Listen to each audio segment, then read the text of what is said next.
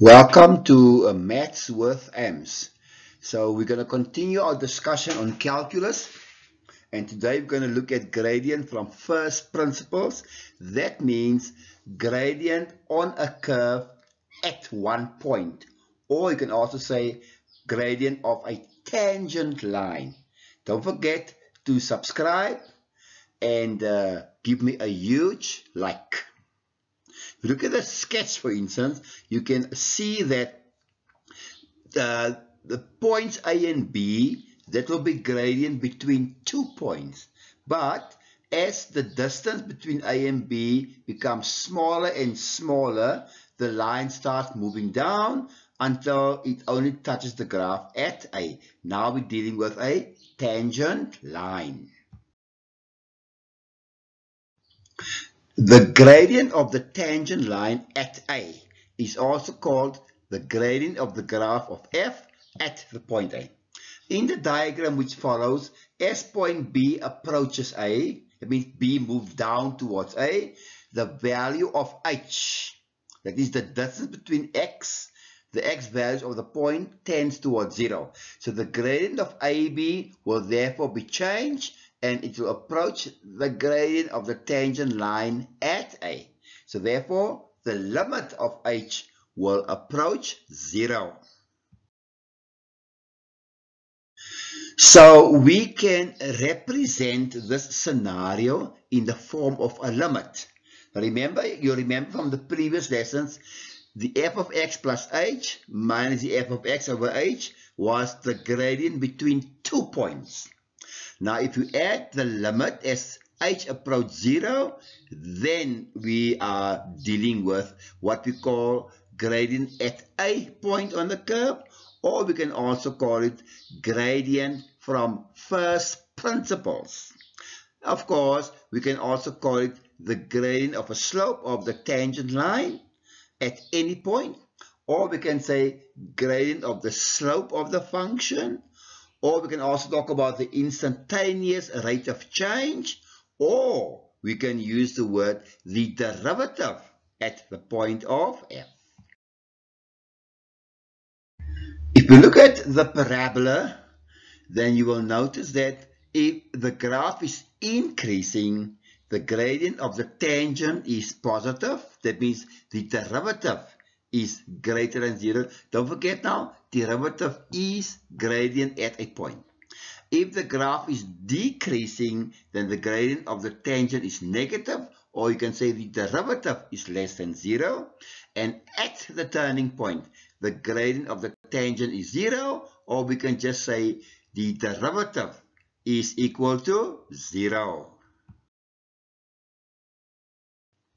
If you look at that sketch we have there, then note the symbol, the derivative of a, or you can also say f prime a, represents the gradient of the tangent to a curve at the point where x is equal to a, as well as the gradient of the curve itself at the point x equals to a.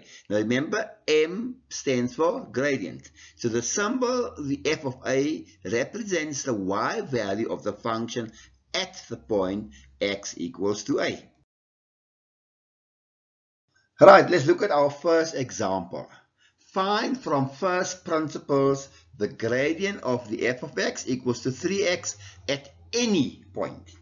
So the solution is, we know that the graph of y equals to 3x is a straight line with a gradient of 3.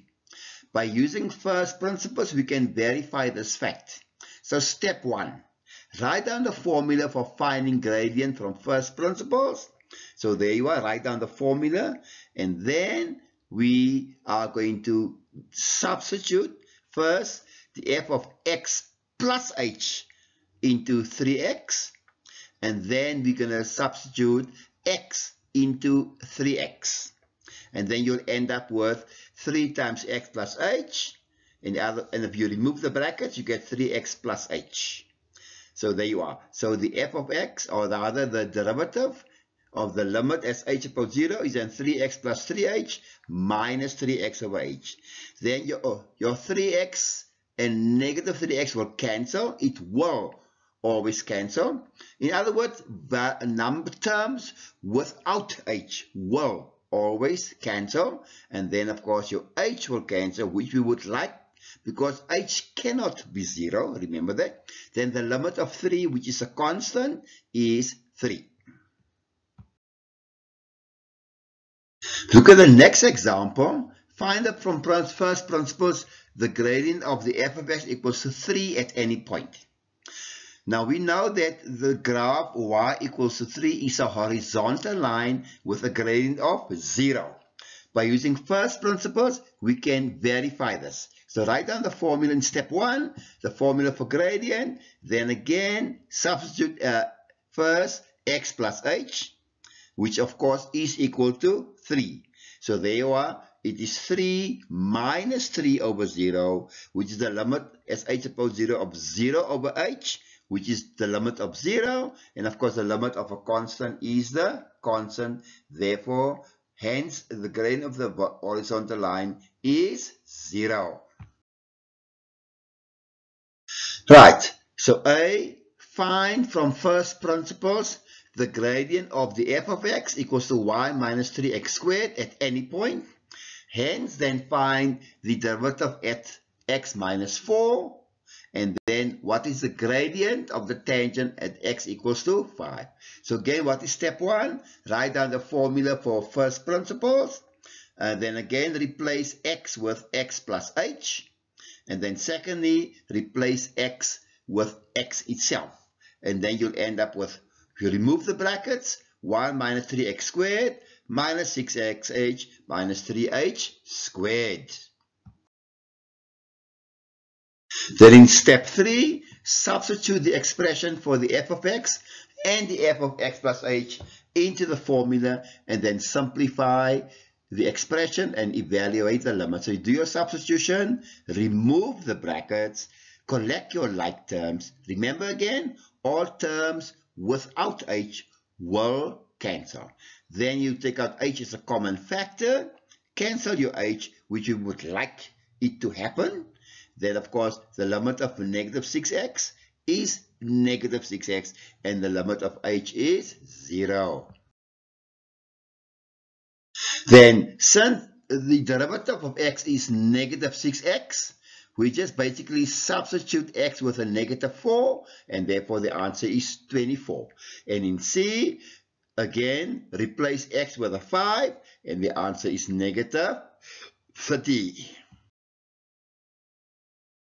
Right, I will advise you to look at the examples I've given you. Please work through them so that you can get familiar and used to using the formula for derivative by first principles. Don't forget to give me a huge like, and don't forget to subscribe. Ahmed Suleiman, speak to you in the next video.